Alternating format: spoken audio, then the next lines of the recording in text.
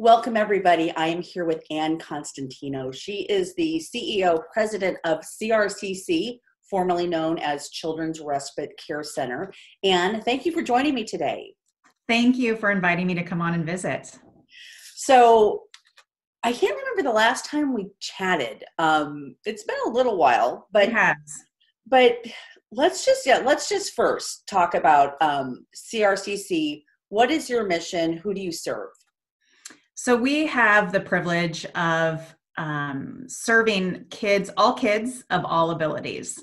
So regardless of what the child is struggling with or what they bring to us, we meet them where they are. So we have kids that have special needs. We have neighborhood friends. We have peers in the classrooms. We really are an organization here to serve kids and families that might not otherwise have options in the community. Absolutely. And I think it's probably been 2 years maybe that when I visited your location, because you have two locations, correct? That is correct. I visited the one out on Q Street. Yes. Okay. So we have two locations. Yeah. That is our southwest, and then our northwest location is at about 88th and Blondo. Okay. Yeah. And I remember visiting that one years and years ago. But I was just so impressed and inspired by everything that happens. And the kids themselves and the staff. It was just amazing to watch. And I was so honored just to have the private tour of being able to see what you do and how you serve and the kids playing. And but then COVID-19. Yes. So you've had to do things a little bit differently. So kind of walk me through what happened and what had to happen. Well, it has impacted everyone in everything that we do. And so in March of last year, we had to close our centers for the safety of our children and our staff. But we knew and we wanted to continue to be able to serve the children and the families that we have every day. And so what we were able to do was we really kind of pivoted and deployed our staff into the homes of the families that needed our care to continue. So we sent our nurses and our teachers and our paras out into the homes to continue to provide that care in their environment. We also were able to transition our rehab therapy services, which include occupational therapy, speech therapy, physical therapy, and feeding and swallowing therapy, as well as behavioral health. We transitioned all of those to telehealth so we could continue to provide those services to the kids in their homes as well. Yeah, because a lot of your kids too is they're having some hands-on care. I mean, is necessary. Absolutely. So we were just doing some analysis of the diagnoses, and we have about 250 unique diagnoses of the kids that we serve. So when we we get asked the question, what does your typical child look like? Well, we don't have one. We really are here with the nurses in center and the teachers, the paras, and all the therapists to be able to provide whatever needs the child has when they come to us. So one of the things when we were able to reopen, we had much more in place in terms of protocols and safety measures and all of that. And we were able to reopen in June to be able to welcome families back. But we still had several families that wanted to remain in home. And so we were able to continue to accommodate those kids as well. So just really being able to provide the services that the kids and the families need when they need it has been such a core value and mission, part of our mission. Yeah. So let me, so let's talk about the preschool, because you have a really unique preschool. So, how does that work? What does that mean?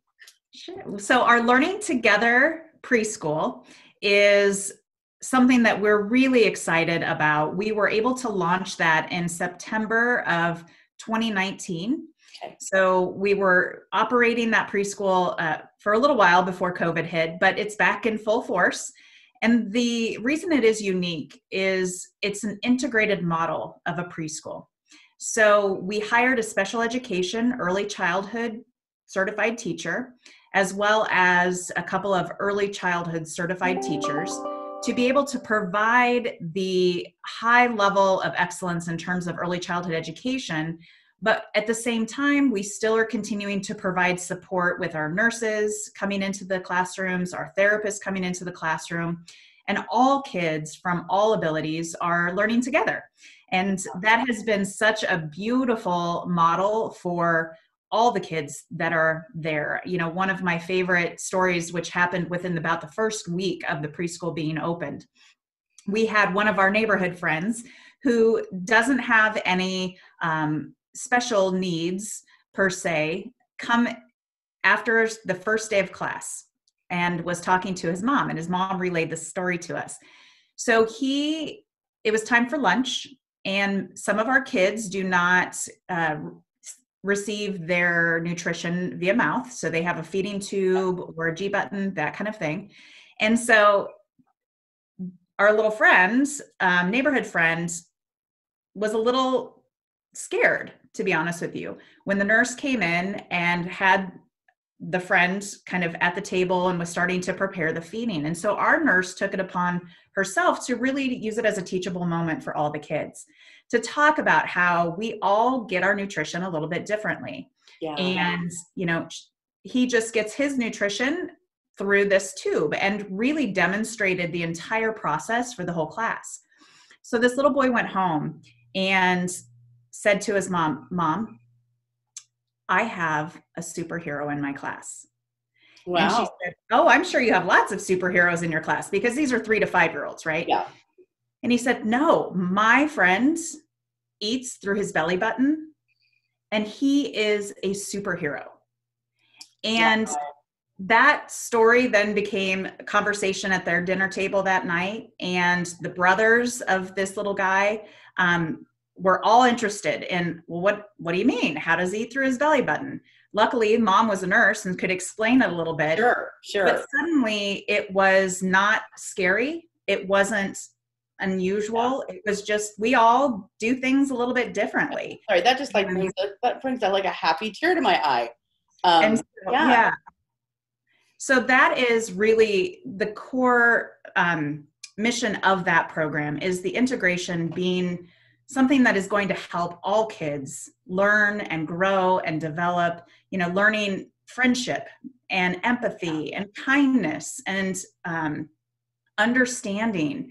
Those are things that we, you know, frankly, we need more of in the world. And so if we can start with our little guys and gals at 3 years old, it really is, you know, I dream of a world that's going to be so inclusive and so welcoming for all. Yeah, absolutely.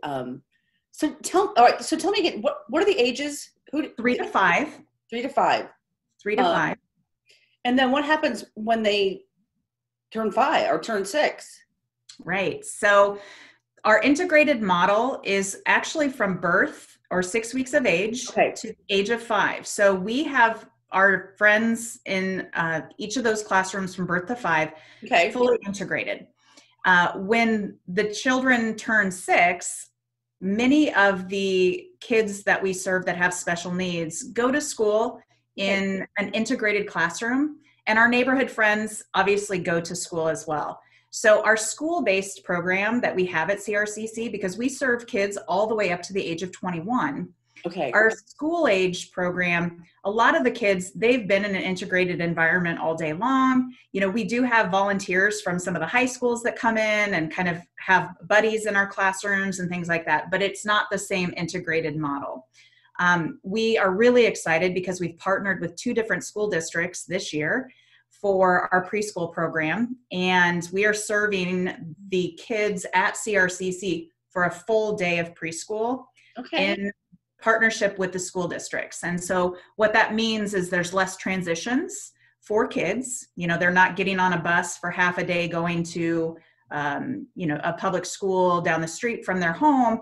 They're really staying with us the whole time. And we're really proud of that because that recognizes the high level of excellence that we are providing in our early childhood programs at CRCC, that the Yeah. school districts really do want to partner with us and limit the transitions. Obviously, COVID has made us all think of exposures, it helps to Sure. limit the exposures as well. But that is a model that we're excited to be able to continue long past COVID-19.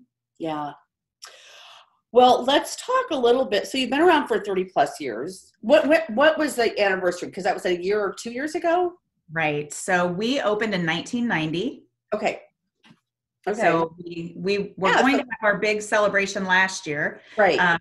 but obviously COVID happened. So we are doing our celebration again with our gala this year in May to really kind of, again, celebrate our past, our history, and just where we're headed in the future. Yeah. And since we're talking about the gala, we were talking before, before we started recording, it's going to be different, obviously. So let's just talk about what's happening. And so people can save the date. And again, we'll have another conversation prior to it happening, but. So our gala is going to be held on May 15th. We are going to have a hybrid model of a gala this year, and it really is focused on the kids at CRCC. We are going to have a fashion show, a runway show, and the models of that fashion show are the kids that we serve.